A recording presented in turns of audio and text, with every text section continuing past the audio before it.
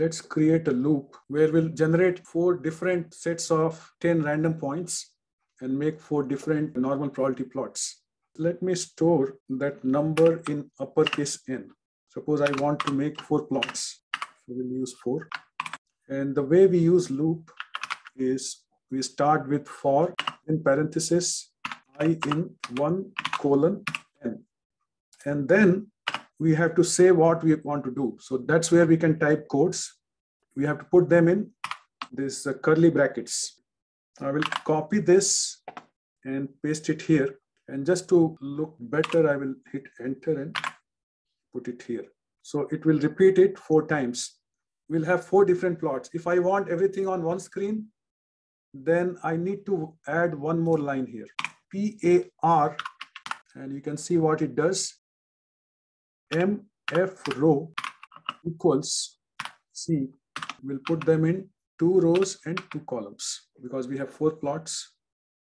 This will go in loop and it will encounter this code again and again. We don't want to really do that. We can put it outside the loop. That will be correct way to do it. If we put inside, then every time it will reset.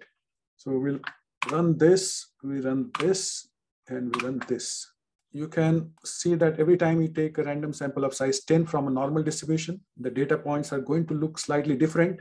In fact, they're coming from a normal distribution, so there's no reason not to believe they are not normal. They are not going to lie exactly on the straight line. And there could be some data points, especially in the tails, which are slightly off. So we should expect that. In loop 2, let me get samples repeatedly and get average from there. M50. So I will repeatedly take samples of size 50 and find average and store that. I will store that in AVG, where I'm defining AVG as a numeric value. We'll generate 50 X bars. So I'm using this M to generate 50 X bars.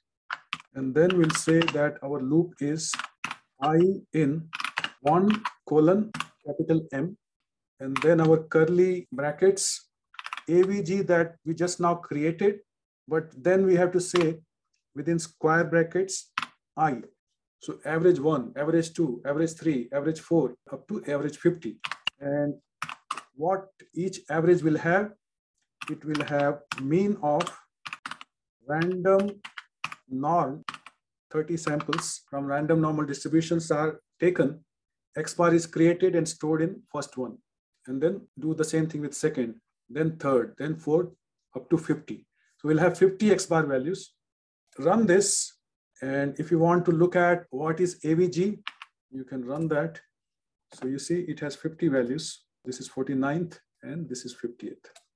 And if you make a histogram of AVG, it is going to look like a normal distribution.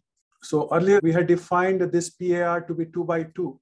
Unless we switch it back, it is going to do the same thing. So I'm going to say 1 by 1. So that if I run this, I get it on the full screen. What does the numeric command do again? It defines average as something that is going to contain numeric values, not factor, not ordinal, but numeric values. Because all these that we are going to store in average is numeric. First average is mean of 30 values generated from normal distribution. So that mean comes to -0.11.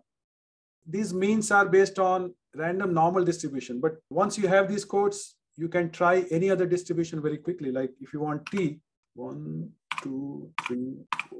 We have to specify degrees of freedom also. Let me use 5 this time. So now these averages are coming from 30 values from T distribution where degrees of freedom is 5.